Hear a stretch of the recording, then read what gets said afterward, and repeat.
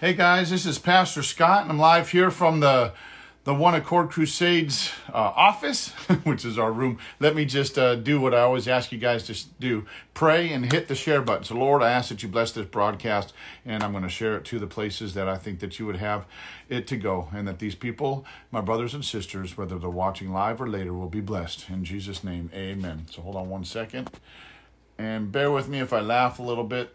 I flipped the camera around. Don't know what it looks like on your end, but it looks like I am squashed. So I'm looking at my face on here and it looks like funny. I don't know what it's looking like on your end. Perhaps you can tell me. But I just wanted to share a quick testimony with you. And the scripture the Lord put on my heart today for this is this. 2 Timothy chapter 7. Or 2 Timothy chapter 1, verse 7. 2 Timothy chapter 1, verse 7 in the King James Version says this. For God hath not given us a spirit of fear, but of power and of love and of sound mind. I mean, I could preach a whole sermon just on those and draw out the points that he has not given us a spirit of fear, but of power of the Holy Ghost and also of love and a sound mind. But that's not what we're here today to share. I just wanted to share a testimony with all that's been going on with the as we're calling it now, we don't even want to say it, just the little c or CV, however you want to say it. You know what I'm talking about. I'm not even going to give the devil any more credit than he needs to have. But we were been in fasting and prayer all week. A lot of the authorities in different churches and such, they have to answer to their leaders and whatnot, and the bigger churches were forced to go live or from their homes or whatever, which is kind of interesting. I have mixed emotions in regards to that, but it's cool how they're being forced to do it. We've been doing it since about 2013, going live to the best of our ability, and now they are having to, whether they like it or not, to reach out to their congregation, and people are getting saved around the world, I would imagine, thanks to this. But we decided to press forward, me and the team, for the park ministry, because I know that a lot of the brothers and sisters that are in transition on the streets, whether they're living under an overpass or in their cars or hotels and such, a lot of the churches and the food banks and things that they would normally get food from is closed down. I mean, the government might help them out if they have applied for food stamps or whatever, but that's also been limited as well by the administration in an effort to try and get more people back to work and such, and it's put some extra pressure on these brothers and sisters. So we felt led to continue on with the park ministry on Sunday and do our best to adhere to the guidelines, groups of 10 or less, and then everybody keeping at least a 5 or 6 foot difference. We were just telling them, spread out your arms and then just go twice that far or whatever. And we had service in the park. And we prayed that the authorities would stay off our tail, and that the rain would stay up, and that people would be blessed. And we just kind of did like a condensed version, so that we weren't out there like, hey, look at us, whoa, you know. Not that it was wrong, but we just wanted to make sure to submit and abide by the rules that have been placed forward.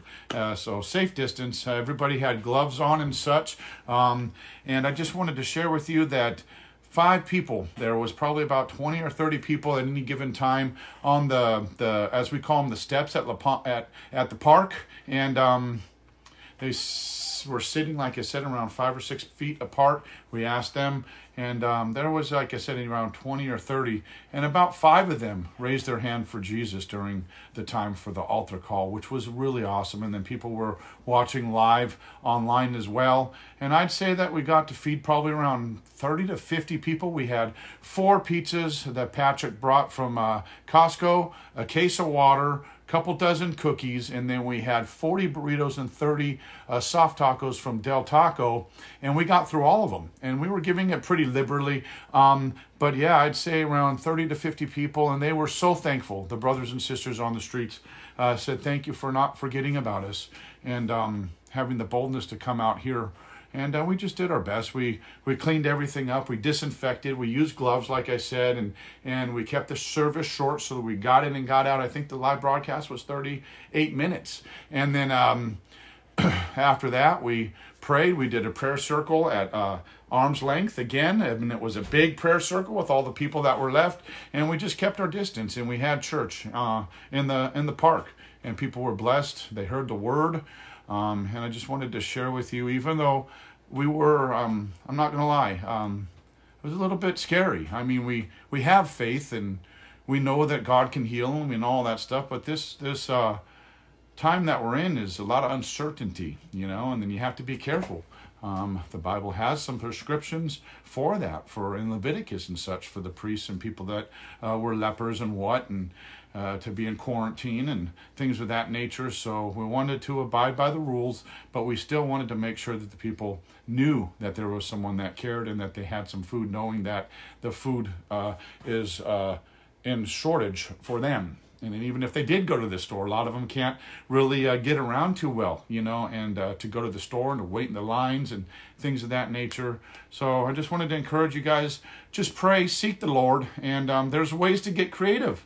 If you have a church of 100 people, you do 10 services if you have to, or you can use an app that people could register for each time, and you could still have people, or you could divide the amount of the services. Say you had 100 people and you had 10 people, and the capacity of the church is X amount of square feet. You just divide that by how many people by the 6 feet, and then make sure that everybody sits where it is. There's ways to do this responsibly and still be there for the people, and that includes the gloves.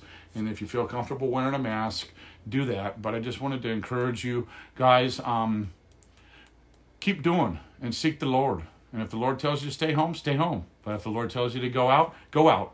And try not to bag on other people. They're just doing the best they can to get through this, especially some of the bigger churches that have thousands of people to worry about. Like I said, I've been having mixed emotions about this, but it doesn't really matter. God's going to get the glory, and Romans 8:28 says that all things work together for good. So this will work for good. And like I was telling my wife the other day, it's interesting how people are being forced to go live and spend more time with their family, and then the word's going forth even more. They might be not being able to have the churches open, but they are going live. And I saw Instagram the other day with Justin Bieber. He was standing, and he had his friend, a pastor, and the pastor was where he was at, and Justin Bieber was there with his family, and he was watching his phone, and the pastor was preaching the word right there. And there was like 26,000 people watching Justin Bieber's Instagram. And then the pastor had enough boldness to do an altar call, and the comments on the IG were mixed. A lot of people were giving thumbs up and hearts and amens and praise God. And then other people were saying, you're a fool, you're an idiot, what are you doing? He didn't care. He was still watching God's word. The pastor was still preaching on Instagram, and it was awesome. So don't get me fired up. But anyway, I love you guys. Stand strong. And like I said, 2 Timothy chapter 1, verse 7 says this: For God hath not given us a spirit of fear, but of power and of love and of sound mind. And that's it. Power, love, and a sound mind. Just say no to fear and say no to little c. Amen. God bless you guys. We love you. If you need anything at all, give us a call at 1-855-70-JESUS. Share that number. That's a nationwide number. It's toll free. And you can reach myself, Joni, or Jeff. Amen. So God bless you guys. Man, there's quite a few of you on here. I hate to leave you. I can't see the comments. So if you're saying anything, like I said, my screen is kind of squashed like this. So there's a lot of you on there. So we love you guys. Do what the Lord tells you to do. Listen to the Holy Spirit. Spend time with Him. If you're bored, pray. If you're bored, read your Bible. If you're bored, pray. If you're bored, read your Bible. If you're bored, call someone. Minister to them. You can pray for unbelieving friends, or you can call them up and say, hey man, I haven't talked to you for a while. What's going on? Are you right with Jesus? Are you a believer? Let's talk about this. And people can reject your words, but prayer can be sent around the world. Amen. So pray, pray, pray. Enjoy, share. We love you guys. That's about it. I can't stand looking at this funny face. It's totally like squashed. I hope it isn't on your side. God bless you guys. We love you. Again, if you need anything at all, call 1-855-70-JESUS. And if you'd like to know more about the ministry, just go to oneaccordcrusades.com. God bless you.